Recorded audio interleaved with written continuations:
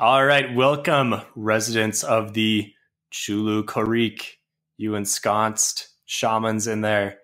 This is Steven. Thank you for choosing Phantology for this review of The Burning God. And today I have Ben on with me. Ben, how's it going?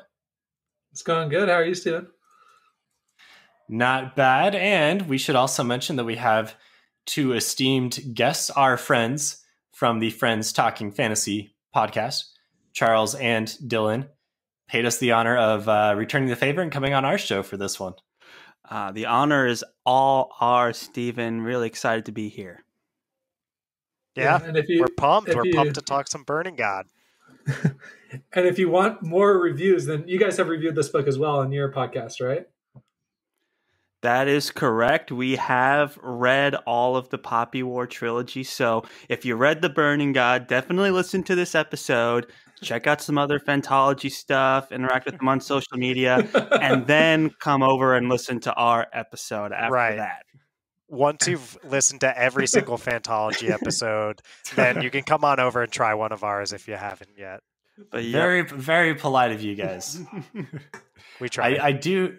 Yeah, I do know that you reviewed this about 3 months ago. You were much more on top of it than we were with this one, much closer to release date. So props for that. You probably got a little bit of a bump in listens, I'm guessing. We were way too consumed with Rhythm of War back then, so we fell behind on a lot of these. Yeah. The Rhythm of War is no small undertaking, so I understand that completely. And we went way overboard on that, but now we're rolling into 2021, so we're trying to catch up on some of these other things. Anyway, thanks so much for being on our show. Go ahead and tell listeners how they can find you guys, how they can interact with you.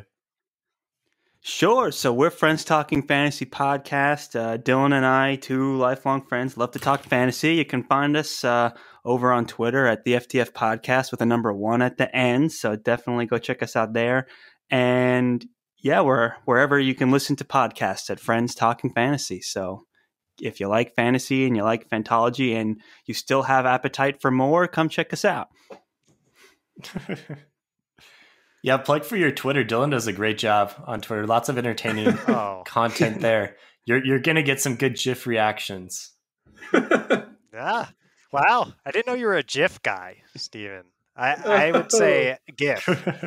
I know that's not correct. Well, I don't know. I think GIF is correct, right? That's how the creator says GIF. Oh, the creator says GIF. Yeah, he's wrong though. I'd like to be on the side of the creator. Creator sounds like a powerful figure. I mean, do you say graphical? Because isn't that what it stands for? Not this debate. Wait, what does it stand for? Graphic stands for graphical something. So that's that's GIF or GIF, whatever. All right, let's get to what we're actually talking about here. So the conclusion of the Poppy War, right? Book 3. Hopefully you've read the previous 2 books. If you're listening to this episode, this will be spoilerific. So this was a book that I just barely finished as of today. I did a marathon read of the last 200 pages or so. I had the day off work, so took advantage of that. I know you guys read it a little bit ago. Ben, you finished, I think, earlier in the week. So we've all finished in time. And what about the whole bucket of tears thing? I guess is maybe. I was going to say, Steven, you just said you just finished it, but your eyes look pretty clear. You know, they're not puffy, they're not red. Yeah, it's all the makeup. Is there a makeup artist for Phantology that, gets you prepped? Because I'm sure you have a bucket full of tears somewhere, right? This is going on YouTube, so we do have our makeup artist. My bucket full of tears, I guess, is evaporating in the next room. If you don't know what that is, it's a reference to in the dedication of the book. She says, "Thank you to my readers, and you're going to fill a bucket full of your tears by the end." I think that might be a little overblown. I thought the ending was quite dramatic and fairly appropriate, exciting, tragic. However, we can definitely talk about that. But I didn't actually shed any tears. It wasn't that type of book for me. Yeah, this is something that comes up for Charles and I too. Is I think tragic is a great word for it, Stephen. That it definitely reaches a point that is it it hits hard, but it doesn't hit hard in a sentimental way, I guess, for us anyway. I know lots of people do. I've seen like video reactions to finishing it where people do cry a lot, and I'll cry at reading books for sure. Like reading The Paper Menagerie, I cried at that twice, and I think this one just not like sentimental, emotional end. It felt more inevitable the way that it ended. So I was pretty prepared for it, and kind of like that's the way it had to go. And it's a bummer. It's grimdark, but it's also like, yeah, that was right. That was satisfying. Maybe we're just ruined too much Abercrombie and such. I think that there's, for a lot of times there's fate's worse than death. You know what I mean? And I was afraid that was going to happen to our main character, and luckily it didn't. So, I was okay with that fate because I was done reading the book anyway. So, I mean, sometimes the ending felt very inevitable, I would say, and it was more of a tragedy, but it wasn't like a tearjerk response. It wasn't sentimental. It was very tragic, though, very dramatic. Yeah, honestly, maybe this is the first hot take of the episode, but I feel like if you were filling your bucket with tears, you almost missed the point of the book. Like, I don't think that the point of the book was to attach you to Rin so much. It's a hot burning God take. That's a burning hot take there, Steven. I think maybe it's a spicy take. I think that there's something to how tight we are to Rin's perspective and how much we get to watch her journey in a way that we can understand how she got to the point that she got to. Like, I think that the whole Poppy War trilogy is about how someone who is rendered powerless ends up, when they get the opportunity to seize power, pretty much lashing out and not knowing how to pretty much live in a world as someone who has the capability for violence, because all that they've seen done to them is so bad. And I think I don't know, I was very attached to Rin at the start, like of the Poppy War, like the first book. And then slowly but surely I was like, oh no, it's just getting to the point that you are a monster and you have to go. But if you're still latched onto that early first book Rin, I could see how it would hit you really hard, just how she reached this point, even if it was inevitable, even if she kind of needed to go at the end. It was still, it's sad, I guess, but because it's like that had to happen, I'm glad that Rin's out of the picture. That's why it didn't tearjerk for me. And the author themselves, herself, Rebecca Kuang, if she's saying the bucket of tears thing, I'm like, I guess that's the point, sort of, but it just didn't hit that way for me. So she said that the inspiration for the series was kind of this focus on Mao and the speculative fiction, with this question of how does someone go from being like a backwater no one to killing millions of people, and like what is that transformation? How does that progress through? And that's what we've seen through these 3 books. So I think the focus of the trilogy is much more on answering or asking maybe these types of questions. She doesn't necessarily answer them. Some yes, some no. But I don't think it's more on the side of trying to get you to emotionally attach to them and killing them and making you cry. I think it's more on just like seeing the development of a monster, so to speak, and also, some of these deeper philosophical questions around colonialism, questions around history, all these types of things. So that's why I say I don't think that's the point. I think it's much more around these more important questions about like history and life and how we interpret those things.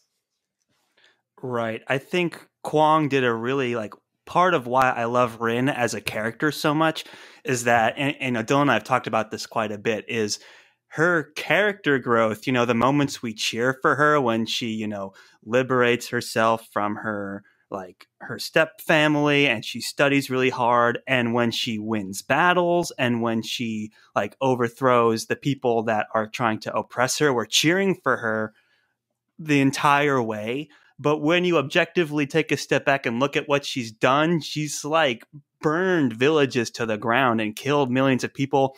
She's even resorted to self-harm, to study. We're cheering for her. These are moments where she's growing and she's like, standing up for herself. But these are also the moments where she's embracing the Phoenix God and burning everything around her. So that to me is like, you can fall in love with Rin, the character that's so close to the perspective of the story that you're reading and you're cheering for her. But for me, the disconnect is she is like a Mao type, where she is like a tyrannical warlord essentially, and she's murdered tons of people. So for me, that's where that tragedy comes in, and that's why I'm not so emotionally connected. But I love Rin as a character for those reasons as well. One brave thing that I think that this book did pretty well was kind of dive into Rin's head about how she was rationalizing these things. She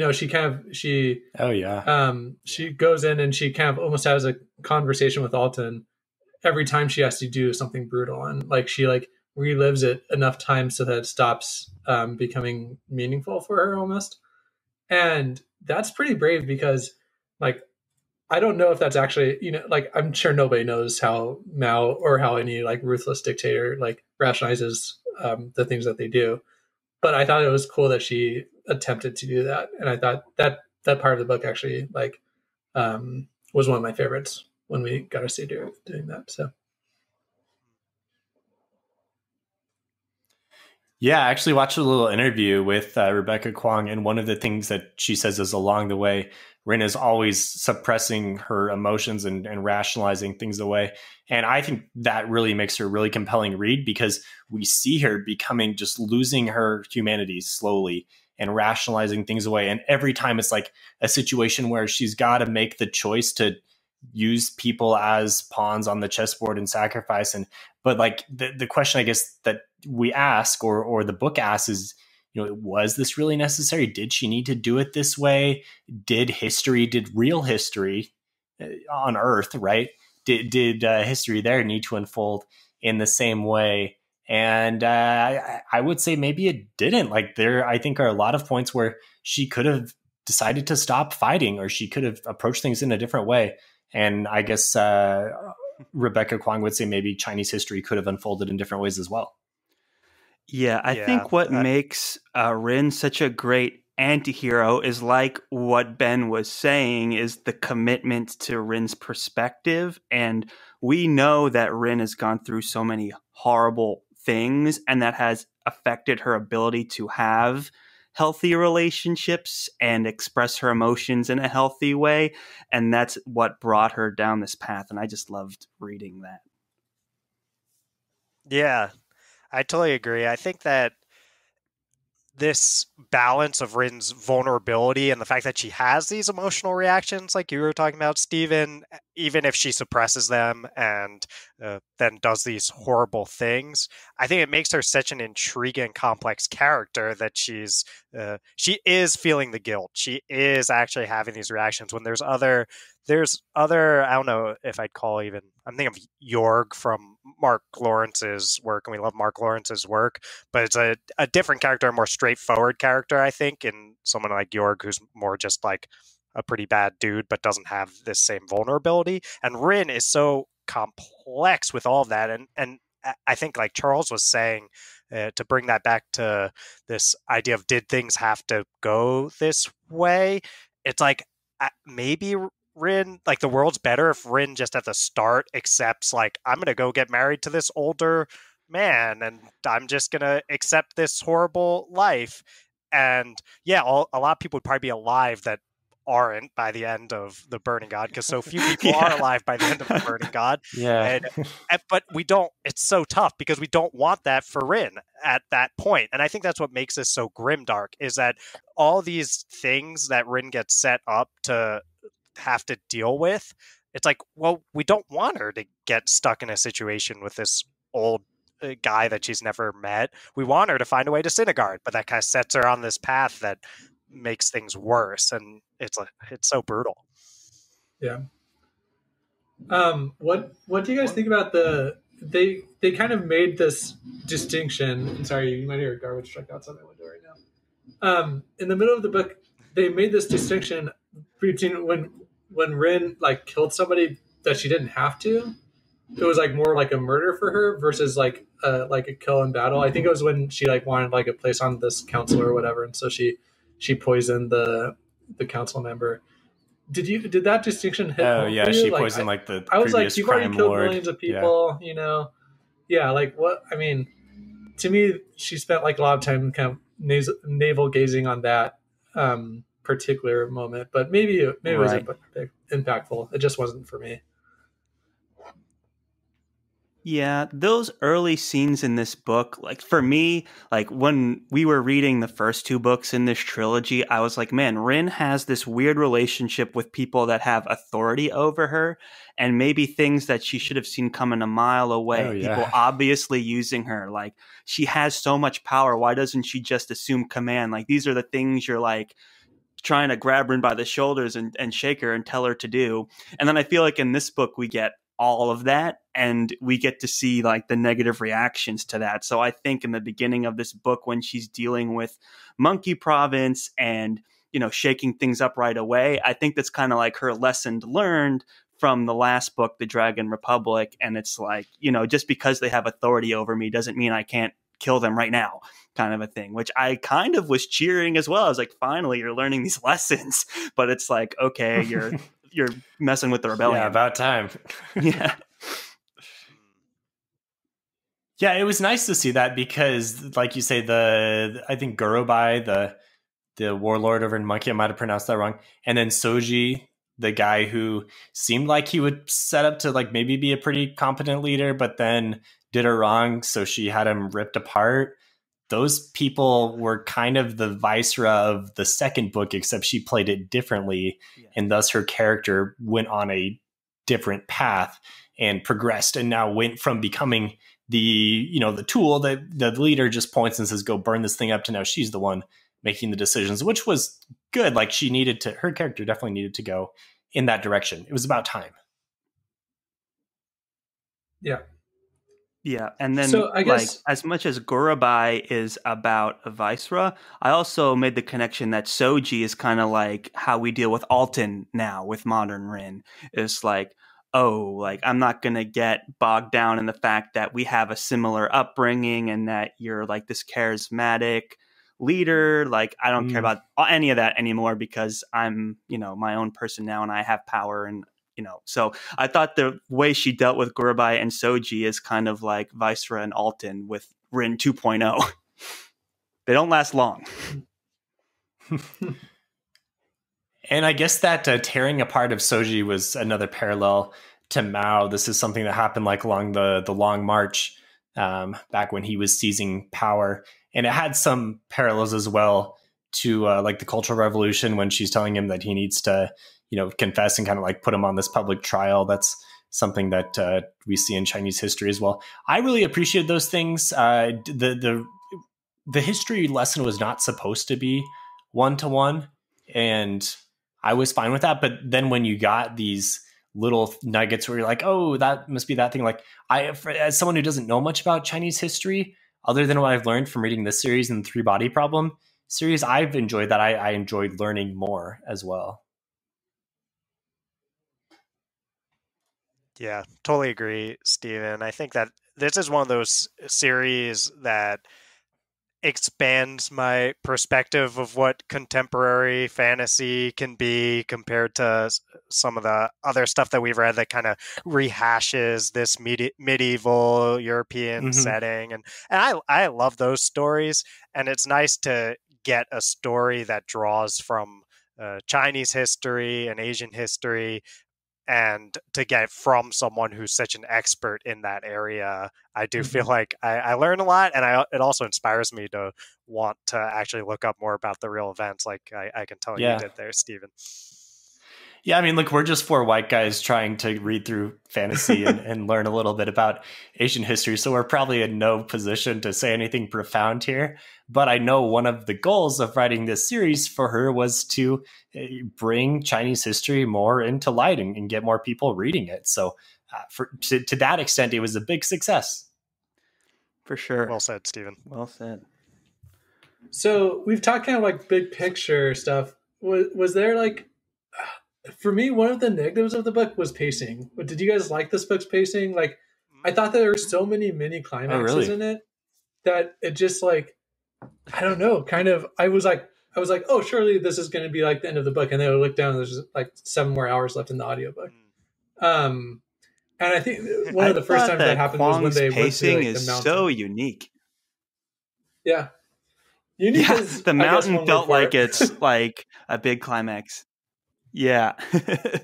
No, one of the things that strikes me as like Kuang's writing style, I feel like, summarize Kuang's writing style in like a few words.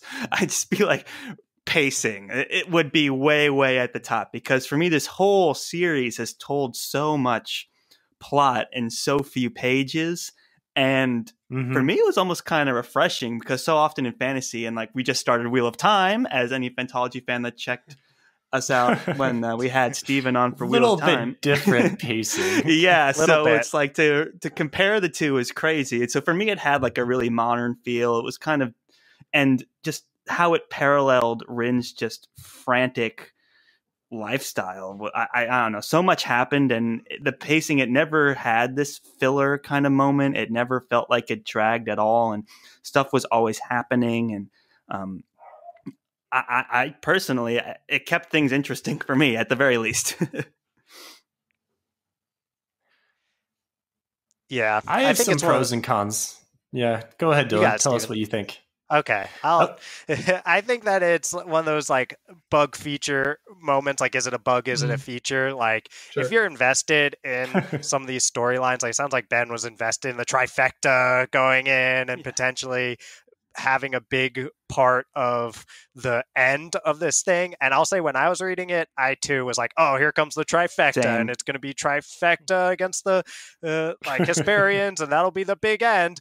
And then that moment happens on the mountain, and it's like, it's so hard to believe that they're even dead, because we're so used to these storylines where it comes to a head with the thing that's being built, and Kuang quite literally just blows all of that up right in front of us. And I think that it's a kind of thing. I like the breakneck pacing of that, but I think it's totally valid to be like, wait, no, like the climax was supposed to come later, not here, and then again here, and then again here. Yeah. It's something we're probably not as useful, or something we're not as used to, I should say. Yeah, I guess maybe one of those big moments I would have wished would have happened at the end of the second book. Because I feel like at the end of the second book, it just kind of peters out. Like, yeah, she gets betrayed by Naja and stuff happens. But like, I wish that there's more of a climactic end to the second book. And I think that one of those would have fit well in there. But I don't know. Yeah, so maybe my the pacing of the series.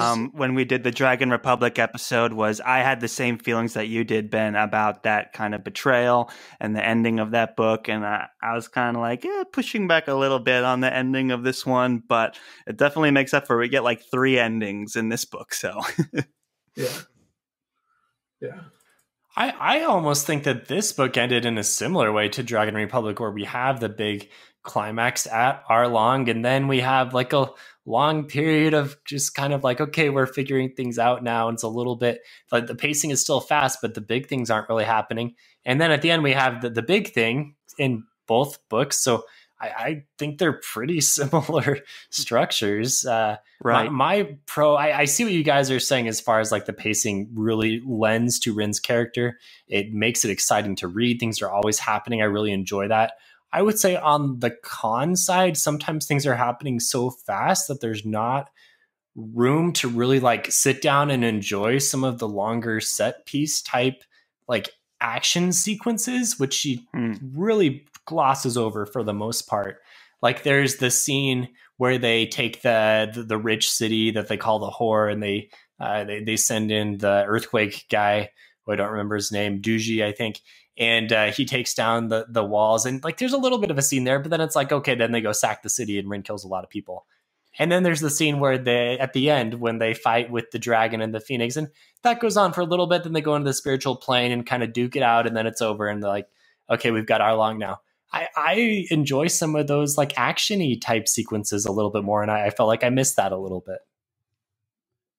That you make some interesting points there, Stephen. It makes me think about I know we're all big Brandon Sanderson fans in the mix here, and he talks sometimes about scene sequel format as like when you're writing a chapter or scene in a book, usually you get your action, then you get your characters process what just happened, then you get your action again, and it's the scene is the more action, and the sequel is the let's process it. And Kuang is a little bit more scene, right? Like it's just this happened, then this happened, then this happened. And like y'all are saying, yeah, it matches this frenetic, Rin, all out, relentless, can't stop moving bit. But yeah, like sometimes you want to process a little bit. Rin doesn't, and therefore we don't get to. Of it. Yeah, it's tough. Yeah. Well, and maybe that's why. It's because Rin is somewhat of an unreliable narrator, and she's the one you're following. So you're just going to get things in the way that she experiences it. Yeah. And I would say, go ahead, Ben. Oh, sorry. I think there's a bit of a lag, but one thing I think that was done really well. Yeah. One thing that was done really well was that all these kind of side characters, specifically like the Psych 2.0, they were like sprinkled in really well throughout the book. Like how she kind of finds the boy that was kind of trapped under the rubble, and she finds, like, she rescues the two sisters. Like all those characters that I feel like in the previous two books would have just been part of the grimdark setting, kind of really did come back and played a bigger part. And so I was pleasantly surprised about that. Agreed. Let's talk more about those guys. So the whole training of the new shamans, this has been hinted at since the Dragon Republic, when she's like, hey, we should have a shaman army. And nothing happens on it in that book, but it does in this book. What do you guys think of that? I mean, that was kind of a fun thing, but also a somewhat tragic thing is they didn't really make it, other than the healer girl who I think made it. That's what we talked about. We're like, I think she made it. And that's kind of a hopeful thing to think about, is that the healer's the one that gets to be one of the last shamans in this new age, So for me, I thought these moments were quite interesting. The way that we are kind of introduced to them, I feel like this is Rin. We had talked about with the Monkey Warlord and with Soji of Rin kind of relearning her lessons. I feel like this is we're in part 2 of this story, or now into part 3 because of Mount Tian Shan. This is kind of her learning that lesson again, where she recognizes like the Dragon Emperor as someone who should not be in the picture. No, she's not going to be controlled anymore. Instead, she's going to make her own army. And I think we finally get that, because she had been the subservient role, looking for authority for 2 books now. And I think this is just another one of those times where Rin has, for lack of a better phrase, learned her lesson and is now raising her own army. So I thought that was kind of a unique way for the story to go. And in terms of action pieces, we needed more shamans. They're fun. They're cool. The potential for them is fun. Oh, definitely. Definitely. Yeah. I like the Professor Rin moments. Yeah. I think that we also learn a lot about Rin through how she chooses to teach other people. There's this moment where Papaji, I think, is the character, one of the ones that Rin is training. The poison. The poison. Yeah. Girl. And she's thinking about quitting, and Rin says to her, that's power, and you're not giving that up. I know you're me, is kind of her way of saying, oh no, you're all in on this. And I think she sees in Papaji that same bit that we've been talking about with what Rin has dealt with herself. It's someone who's been rendered powerless their whole lives, gets his opportunity toward power, and Rin can tell, like, no, people like me who've had to deal with that, they are not going to give up power, and they'll even die pursuing it. And Papaji does, and so does Rin. And it's I think you learn a lot by how someone chooses to teach, and I think we got to learn more about Rin, and that's what this whole book is about Rin for me. One thing that I thought was interesting was how Rin is so sympathetic and has a hard time with even committing the psych to kind of train and suffer a similar fate that she does. Like she has no problems wiping a whole continent, like devoid of life. She has no problems like killing on mass destruction. But like 5 people, she like has this huge internal conflict of, oh, am I gonna like make them experience the same fate as I do? And so it kind of like shows you kind of how wrapped up in herself she is sometimes, where life is life. Like if she's willing to kill hundreds of people in the battle of the previous day, she should be able to sacrifice 5 troops this way, Right. So I don't know. That was kind of interesting. Does a really good job of just like dehumanizing the masses out there in Mugen and in the Republic, etc. But then when she is confronted with someone who is alive and has a nice backstory like Papaji does, who makes her kind of a nice little tragic minor character, or later on when she sees the masses that are starving terribly and are bloated and dying, like she wants to help them. So there is some good there at the core of her, but she's just, I guess, too much of a psycho to really ever embrace that. Yeah, Steven, I think you touch on some really good points there. The way I've always seen it, she tries to. If you go back and look at all those times when she made these horrible choices, you have to think about what her level of responsibility she assumed in the decision. Like sometimes she's like, oh, I channeled the Phoenix and like something happened. And it's like, oh, I was just working for the Dragon Emperor. Like that, I'm following orders or I'm doing something for someone else, like Alton. And she always kind of shirked away from responsibility because she never wanted to be confronted with that decision. So I think they made the really interesting parallel between like, oh yeah, I can kill a whole continent, but when it gets to the personal level and I can't deny my responsibility in this, then it becomes like a lot more difficult for me. And we know Rin is a very flawed human being. So to see her kind of grapple with that is super interesting. And Steven brings up, well, actually one of my favorite scenes in this book, which is when she's, beaten everybody and she's going back to her hometown and everyone is starving and there's nothing she can do. And she actually ends up causing more damage by destroying their economy, by burning down all their poppy fields. And it's such a great moment where it's like her only use is destruction. And when you no longer have the means for destruction and you're trying to build something, you're trying to build civilization, she's powerless, which is such an interesting moment and one that really made the ending where it's like there's no place for Rin anymore feel that much more earned. I got a couple of things I want to say because y'all are making such awesome points, and one is on this: can Rin understand what it means to destroy an entire continent versus what it means to deal with the potential death of one other person? And it made me think there's this Joseph Stalin quote that y'all probably heard, that is, the death of one man is a tragedy, the death of millions is a statistic. And I think that as another awful person who was responsible for countless deaths was Stalin, and that's Rin as well, is like at the scale of an entire continent, especially made up of people who Rin was able to dehumanize that much, it was just a statistic to her. It was just like, oh yeah, now that thing is gone. But when she deals with these actual people, because Rin does have that vulnerable side to her, it's much harder. And I have another quote. I don't know if y'all have stuff you want to say on that, but I have another quote on the poppy fields burning part. But if people have I have a quote.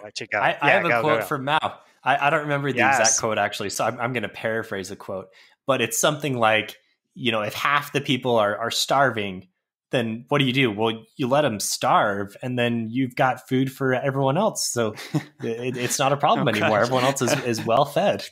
Problem solved.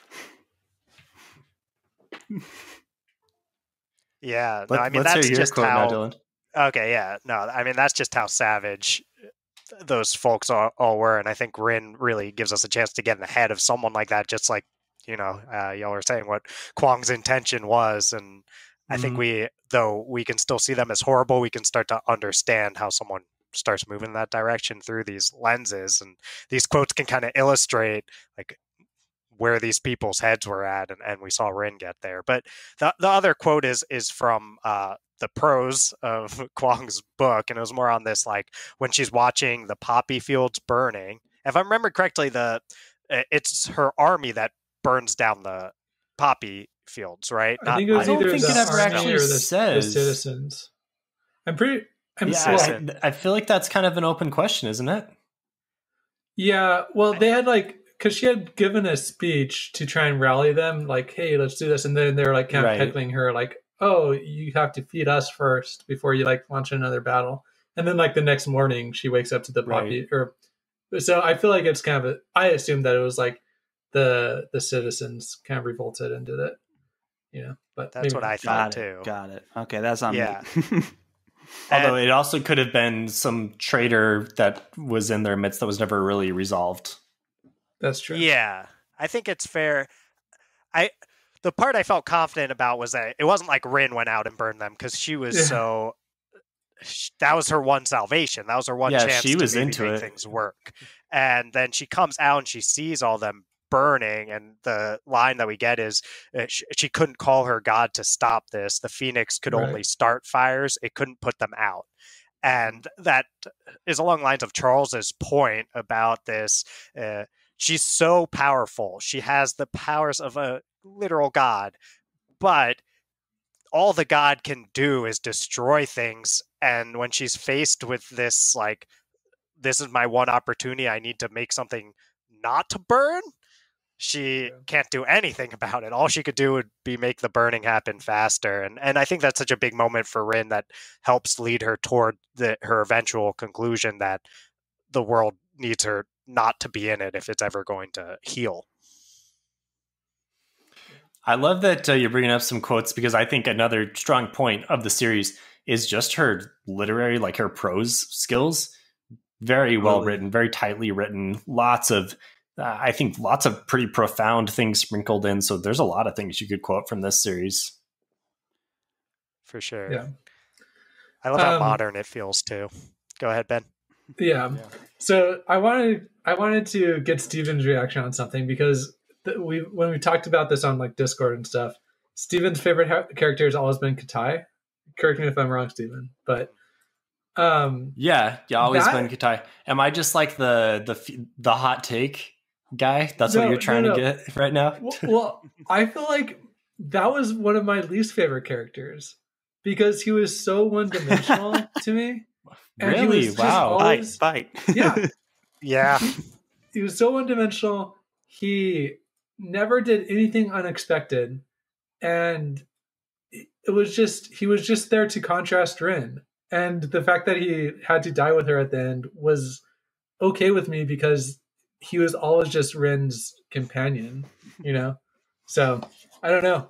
Well, what do you think about that, Steven? Oh man, I know that you probably Steven, your response. Duke it out.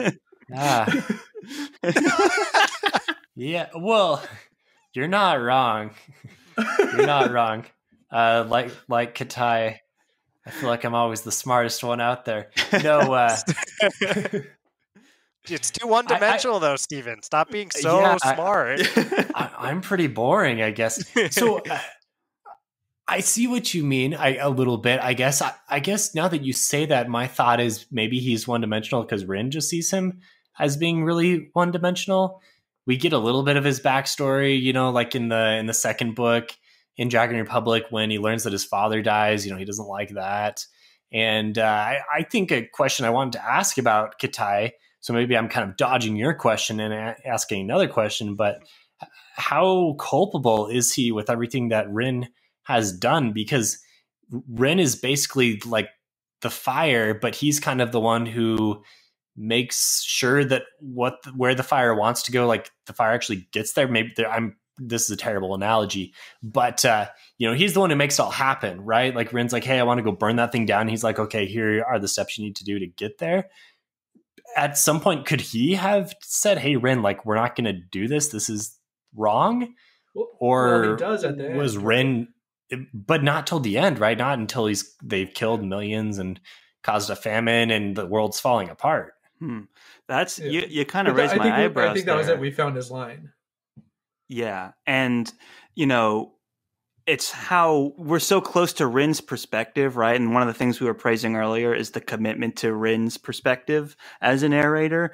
And Stephen, you had mentioned it's how Rin sees Kate. And I think especially towards the end of this book, when the paranoia sets in, there's plenty of times Rin sees Kate as a tool and Rin abuses Kate. I mean, Kate is along for the ride, so it's my belief that he's 100% culpable to all of these things. But what makes Kate interesting for me is that he always loves Rin. I think he sees Rin suffering at times and is sticking with her, and he does make attempts to bridge make peace between Rin and Neja multiple times, and even at the end as well.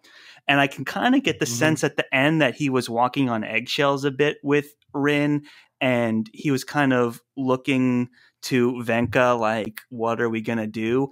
And although it's never explicitly mentioned, I do believe Rin and Venka kind of were going behind Rin's back Kate and Venka were going behind Rin's back trying to make peace with Neja. So I do think he's walking on eggshells around her and is afraid of her. But as you said, Rin's perspective on Kate can be one-dimensional at times. And that's why I think Kate is an interesting character. I think the reason why he does what he does is because this is what he's really good at, like organizing things and making it happen and being a military strategist. And so he's got this opportunity to do what he's good at. It's like, man, I'm going to do it. And the cause is somewhat just, right? We're kicking out the Hesperians and Viceroy and the Republic. They messed with us. So we're going to get them back. At some point, maybe I would say if he was really a noble character that I could really get behind, I think he should have drawn the line sooner. But it was almost kind of like Rin, like he was along. Yes, he was along for the ride, but like Rin, he was faced with a bunch of impossible situations where at the end he was just trying to hold the country together, and eventually decided Rin had to go. But maybe I would have liked to see him do something sooner. Yeah, I agree. I think he's culpable. I think we needed one. Oh, sorry. You got it, Ben. Okay, I was going to say, I think we needed one scene similar to how we got Neja at the very end, where we got like a page of his viewpoint regarding Rin and like everything she meant to him, but he recognized that she was like a little off her rockers. Like we needed one viewpoint like that from Kate, like just to say, this is what my perspective was throughout it all. I loved her, but I feared her. It's probably good that she's not here. You know what I mean? Like we needed something like that from him in order to make him more than one-dimensional. Yeah. It would be interesting to see Kate outside of the lens of Rin for sure. I would definitely like to see how he kind of justified some of his actions and maybe see how much of a part he really had in the end when the exchange of notes and information and Neja had someone on the inside. We don't really know who that was, but I'd like to see how involved Kate was in all of that. It wouldn't surprise me if he was trying to do a whole lot of that. I'm pretty convinced that he was the main culprit here, because there's a few things. Or just at the end? I'd say probably throughout, but more convincingly at the end. Okay. I think that, maybe him and Venka were involved, but there's a few things that I point to, and I think it's never explicitly stated in the text, so it is up for interpretation who was the quote unquote traitor leaving the notes, which I do think was a poorly done attempt at creating some sort of truce or understanding. But with Rin, it was not going to ever be accomplished by leaving random notes near her that she couldn't tell who was sending them because she's already paranoid, but whatever. And the part of it, if he was involved in that, Kate is totally culpable for making things even worse and exacerbating Rin's paranoia. But I'll also say that the reason I think it was Kate, sorry, y'all have it right, but Charles and I were saying Kate on our podcast. But I think that Kate is, first off, when the food comes for Rin that's poisoned, and R.I.P. Bin Bin, as R.I.P. we said, Bin Bin, the dog that the poor pooch had to die because of poison food. But when the poison comes, and there's a note that had like pretty much said like don't eat the food, Venka doesn't do anything. And Kitai just like is like, no, like don't eat the food. Definitely don't do it. So he maybe knew what was in that note, but then you're believing that Venka, if she was the traitor, was just going to let Rin get poisoned. And then the other bit there is that when Rin was accusing Venka of being a traitor, it was Kitai who was like, no, like, and he's usually very composed, very like, oh, we should think everything out. Like, let's consider all the options. But he was just yelling like, no, she's not a traitor. And I'm like, why is he so adamant and so convinced? Because he knows she's not the traitor because he is. So I feel pretty, so I don't know. I came away a lot stronger on the like Kitai was the, like, I think he had good intention, so I hesitate to say traitor strongly, but he was the person leaving the notes, and that's why he's culpable, because it's like, dude, no, you know Rin really well. This is not going to help. Like, just try anything else. Yeah. Interesting. Okay, I hadn't really thought about it that way. Ben, what was your take on who the traitor was? Yeah, similar. I just kind of assumed that it was this infiltrated somehow, but this makes a lot more sense, so I can get behind this theory that it was Kitai. I had a similar thought as you. I thought it was Neja's, Republican forces, Hesperian allies, whatever, that were spying on them, and I pretty much just like stuck with what the novel was wanting me to believe, that Rin was getting more and more paranoid and losing it. So I guess I'm not really. I need to reevaluate. My thoughts are. I'm not sure. One more that I'm remembering is when we do get like a page of Neja at the end, he calls Kitai like the go-between, something of that nature, between the two of them. Like he says like, oh, of course, Kitai, the go-between. I'm paraphrasing, but it says like the person who is always between the two of them. So I think something's. I don't know. I feel strongly about that one because I know. Rebecca Kuang was asked this question in an interview that I watched, and she didn't say, she didn't come down either way on if it was Kitai or if it was Venka or if there was no traitor. She said she likened it actually to Inception with the top with Christopher Nolan, which is like still spinning. So you guys decide. And I know that's maybe unfair, but that's my license as the author to put that out there. So up to debate. For sure.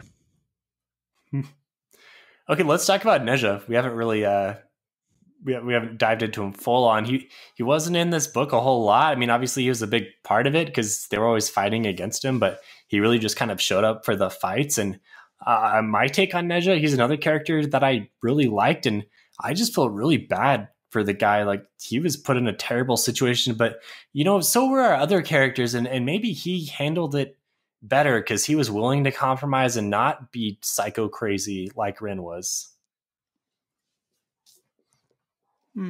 Yeah, there's a couple interesting things around Neja and his relationship with the Hesperians versus Rins, and I think it just comes down to this theme of colonization and the different ways that the Hesperians were kind of destroying their culture. And one is obviously the military force. They're occupying cities.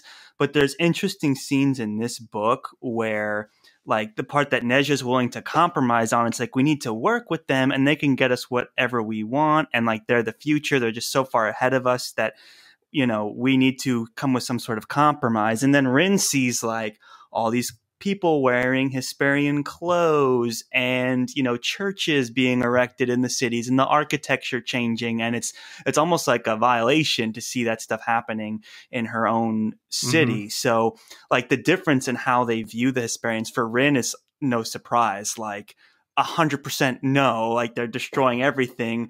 And then Neja's along the lines of this is the inevitable future that we're marching towards. And I'm trying to make the best of what we have. And that's why I love the end is kind of like a compromise from the two. Rin's here, I'll level the playing field for you and good luck.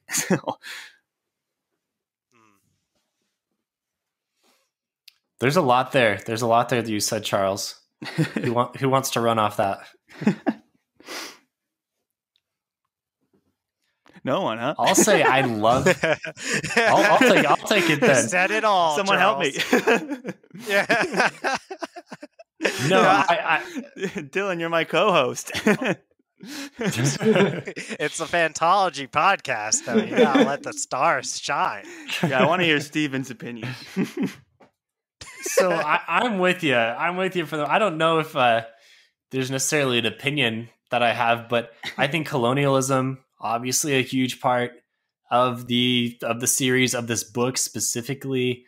I think it's really cool that by the end, we kind of get this open question of what would have happened to China if Mao had lost, and how would colonial powers have continued to interact with China. And that's really fascinating because obviously that didn't happen. And the years since have shaped the country. And I think one of the themes here is this just idea that colonialism has this really long reaching effect on reality. And what we're seeing now in the world is so much affected by what history has done for years prior. There's a line right at the end where maybe Dylan has this marked down, but it's something like, history is this vicious circle.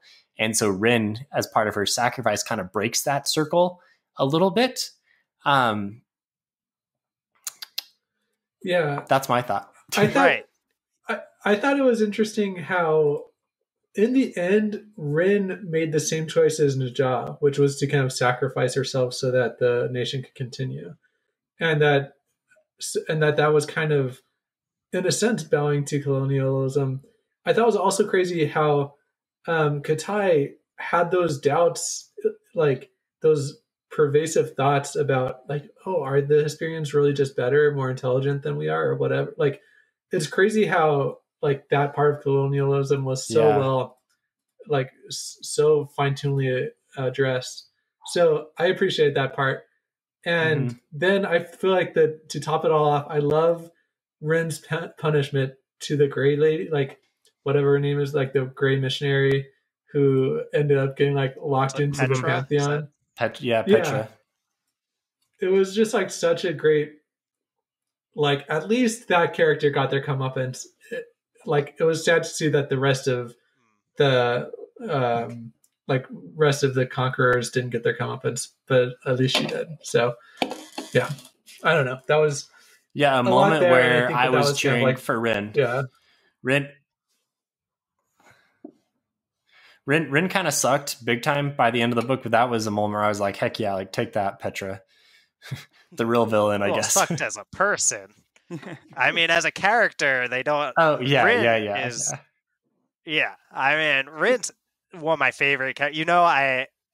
Anyone who's probably paying attention to my social media stuff, all those GIFs that you love, Steven, will know that like I love these characters that are really intriguing and complex, and kind of like at the end of the day, they're just rationalizing being a terrible person. I won't say, for spoiler reasons for another series, I won't say who I'm often talking about around that, but I know Steven's well aware.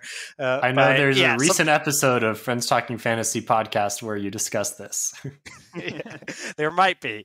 And I think that, Rin, really, really awful person by the end, but we, first off, love how complex she is, love how we get to see her become this from these like humble beginnings of just some girl growing up in a really crappy situation, and then like coming all this way to get all this power, going through all this growth that, as Charles was mentioning, all this growth that actually makes her a worse person, but is totally fair given what's going on in her circumstances. And I think that we get this kind of like that final moment I'm sure we're building toward here, Steven, eventually, is this like what Rin decides to do ultimately. I'm so interested in that when we do get there. Yeah, I think we're probably ready to talk about the final climaxes, as Ben would say, right? The big one after all of the mini climaxes. Okay, so what do we think? She sacrifices herself. Some people on Discord, on Fantology Discord, were a little bit dissatisfied that she got like a noble martyr ending, but I know Dylan, you kind of had a nice summation of your thoughts there. Yeah, no, I was just thinking about, because I wrote that, I think, a little closer to when I finished it. I was trying to think, because I definitely had a more just like emotional, like this felt right, like this was inevitable, this felt right, it feeling about how that ending was good. But then when I saw people on the Fantology Discord being like, I didn't like that she was a martyr, I didn't like that she kind of got this moment of redemption, I was like, I don't know, why do I feel like it's good despite that? And where I kind of landed ultimately was that it felt appropriate for Rin as a character to finally reach this point after she's witnessed, especially that moment at the poppy fields, like all I can do is destroy. She's kind of between a rock and a hard place by the end there, where it's like I'm choosing, as Ben mentioned, like a fate worse than death, probably. Like if I keep fighting here, I'm just going to get captured by the Hesperians, and then it's going to end up even worse for me. Or I could make this rash, relentless, ruthless decision to just take myself out of the equation entirely. And she knows how bad a person she's become. She sees in Kite maybe the one person that she still like kind of trusts, as she's really becoming paranoid at the end, that like even he's like, you got to get out of here. Even like, I'm willing to die to get you out of here. She's fine. Like she makes that one rash, relentless, ruthless, dare I say it, Rin decision, where she's an adjective now. Yes, where she just ends it for herself, and it's not martyrdom. She doesn't end up like with some great rebellion that then starts up that defeats the Hesperians because of it. It's just what had to happen. So that's kind of where I'm at. Maybe it's a little bit of redemption. That's interesting. Did they, so the Discord said that Rin had this kind of martyr-like ending to her? Because I never considered that. Like to me, Rin is not a martyr. Like what happened was this like inevitable tragedy to her very dramatic arc, and even Neja looking down at her body is like, you like left me with this, like this is like, you like, my fate's worse than yours, you know, like I hate you for it, I think he even says. So it's like I'm not sure. I think we know from like the poppy fields where it's like all she can do is destroy, and that's just ruin their relationship with the Hesperians, that it was this again with Rin, it's always going straight from A to B. And in her own logic, she puzzled out that like that next step is her taking her own life and Neja delivering her body to the Hesperians. And I mean, that's kind of a selfless act, but I don't consider it this martyr act, because it's just so like nothing, like it's just a horrible situation. And the situation is still very complicated and by no means solved or by no means improved by her death. It's just a continuation of this complicated relationship. Well, I think it's improved.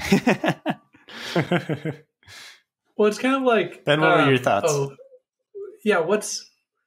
I'm being a super noob right now. What's the guy's name on Lord of the Rings that tries to steal the ring from Frodo, but Sean Bean dies, right? Yeah, Ned Sean Stark. The best martyr of them all. Boromir. Yeah, I guess spoilers for a bunch of things right now. But it was very Boromir-esque, right? Like she can't really improve the situation except for by kind of sacrificing herself. And that's kind of like the one way she can stop the situation from getting even worse. And so that's but at least with Boromir's action, he was able to like save the hobbits and like let them escape, you know, like her, she just did nothing except maybe a bargain, like improved relations with the Hesperians. Yeah, exactly. But that was like the thing that they needed though, right? Because they needed the food, they needed the supplies. Like, that was kind of their way out inevitable. Of this mess. Yeah. So I don't know. It's kind of, it was rough. I think that the one thing I will say is it's going to be interesting to see. I wish we could see how Neja writes her in history, because by the end, that was a big theme and a big way that she looked at herself was, I'm gonna write myself as the star of this show, and like I'm gonna write out everybody else. Nobody's even gonna remember Najah's name. Nobody's even gonna remember the trifecta. And so it'd be interesting to see how she gets remembered. I'd read that. I don't think she will be remembered fondly. Me neither. But I think it's hard to say. I do wonder if it's more like, will she be remembered? Because some of what she was focused on there, if I am remembering correctly, is this like, you could easily be someone who did all of these like things that were huge impact on the world and almost be erased from history. And that's why she's like, yeah, Neja, I can make it so no one even remembers who he is. It would just kind of wipe him off the face of the of history. And I do wonder. I imagine she'd have to be remembered because of what she did to the Mujanese. But yeah, I mean, she can't be remembered fondly. She's going to be remembered probably like a war criminal, if anything. Because how else, right?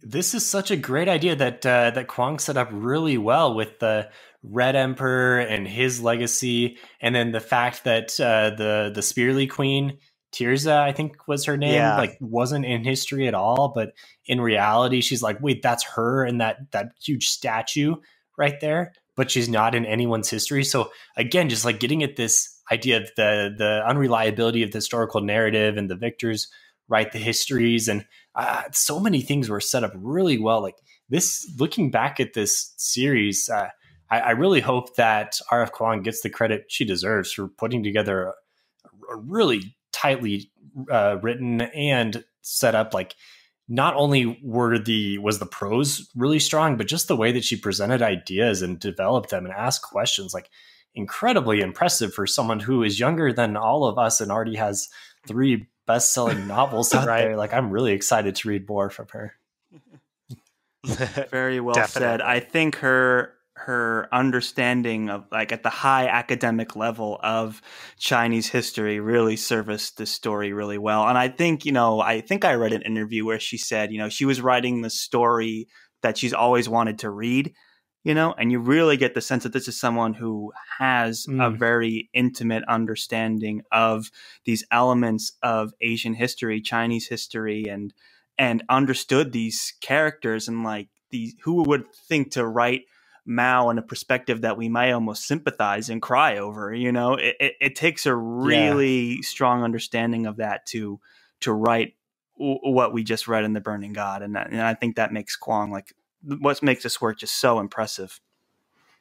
And to go off of that, Charles, one thing that she has said is that she's really dissatisfied with novels that at the end of the rebellion or revolution, everything is just kind of happy. Like, it's like, oh, who married who? And they had these kids, and like the nations are now all at peace. And she's like, no, that's not how it ever works in reality. And that's really frustrating. Right. She gave the example of Lord of the Rings as a really good example. Actually, the books, not the movie. Like, when they go back to the Shire and the Shire is all overtaken by the people that live there, it's like, yeah, that might be really how things would have happened, like in this power vacuum. That didn't make it into the movies, unfortunately, but the Scouring of the Shire, which is right at the end of the Dylan missed all those ruffians. I feel like that's cool because I won't she like comment on that. I feel like it's cool because she contrasted it with Go ahead, kind of their drunken nights, kind of theorizing what they would do if they could, like, oh, we would, make it like end child marriage, and like, so it was kind of like she put those concepts out there as being these like total unrealistic pipe dreams that they were kind of talking about, and all of us are like, no, just you can do that, like, let's go, So I don't know. It's cool hearing that. It's also nice to see them being kids still because they're so young. Yeah. Those were very fun, that's a great point, Ben. I think it's super interesting to see them in those positions of leadership now where it's like, yeah, you might be like she's like 21 by the end of this thing.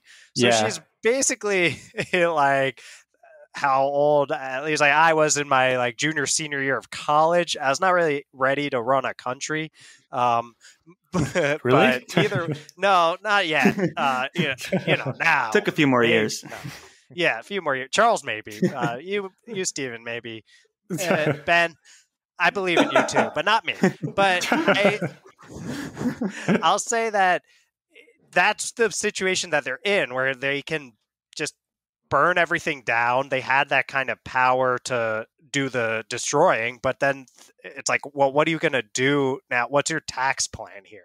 And there's not one. How are you going to feed everyone? There's not one. And it's more of these like idealistic things. And I think they're interesting, especially Rin's, because the whole thing started with her being a potential victim of child marriage, like being married off to this guy when she didn't want to. So I think it does speak to those bits about Rin where it's like, I was powerless because of this, so I'll get rid of the thing now that I have power. I like that about her character in the position, but she doesn't have a logistical plan. She's not like Steven and Charles over there who run all the behind the scenes scheduling.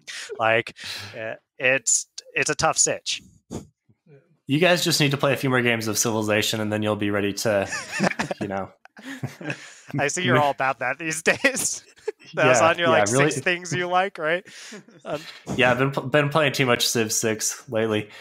So there's been a few times in this recording where I've just had really strong Hamilton vibes. The play, right? Oh yeah, like when they're trying to get their tax plan, their debt plan through, and everything. In the most recent thing you said there, Dylan. But I think we need a musical version of the Poppy War. It would be so depressing. It would be almost like Shakespearean. So honestly, I think this idea has legs. Maybe so.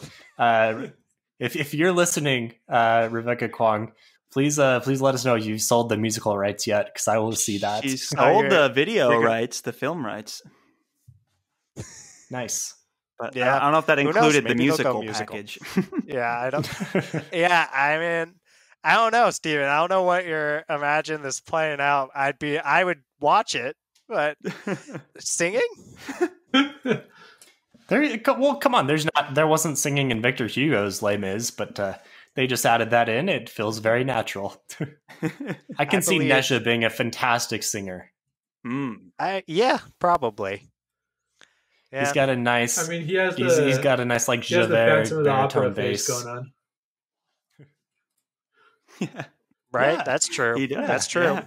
That's a good call. It is very dramatic. It's almost Shakespearean at the end, where it's like she stabs herself in Neja's arms. Like, I mean, come on, that's exactly. Yeah, in the heart. That's theater material. In the heart. It's like she had the resolve for both of them. It's very. This is made for dramatic. theater. Yeah, it's very. I do get that. I get the Hamilton vibes, Steven. I do, because I mean, in both ways, I would say it's their like relentlessness and their pursuit of their goals. Hamilton, and I would say I'm spoiling Hamilton, but it's based on history, and I don't think you can spoil history. So I'm going to just go for it. Yeah, that guy Hamilton who really existed did get shot in a duel and died, and it's a tragic ending that's brought about by his own relentless pursuit of his goals. And I would say that's what we get from Rin, is a tragic ending because of her own relentless pursuit of her goals and power, of course. And yeah. All right, I'm going full Lin-Manuel here. We're going to write the adaptation, and then we will work out the rights as we go. But it's going to be fantastic. Well, he's got to work on King Killer first. He's got the King Killer rights. Yeah, that's a touchy subject. Whoa. We'll save that for another podcast. yeah. All right. Well, thanks for bearing with us. Hat on. Please don't let him. Yeah, if you want to hop on Syntology Discord and talk with Dylan, his candle there is Defender of Dennis. So I think we know what that means. Definitely find me in that in the King Killer spoiler section. Well, I think this is the point of the podcast where we've just wrapped up into hysterics. So I'm going to call it. Thanks so much for listening to the end of the Poppy War, the Burning God. I guess Rebecca Kuang is now finishing what she's calling her Oxford novel, more of like a period piece. I'm not certain if there's a fantasy element to it or not. I think that would be a fantastic story.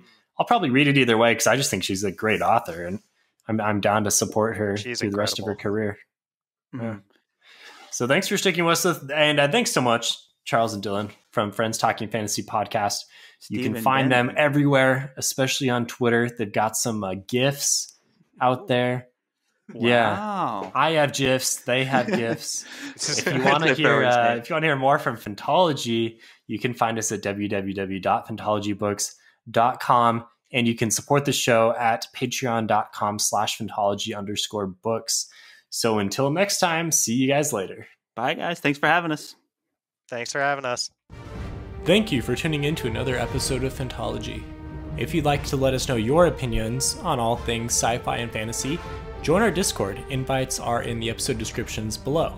If you'd like to support the show, like these fine folks here, you can do that at patreon.com/phantology_books. Patrons get early access to new episodes, exclusive postings, and exclusive Discord benefits. But of course, just listening and watching and sharing with your friends and family is support enough. Journey before destination all.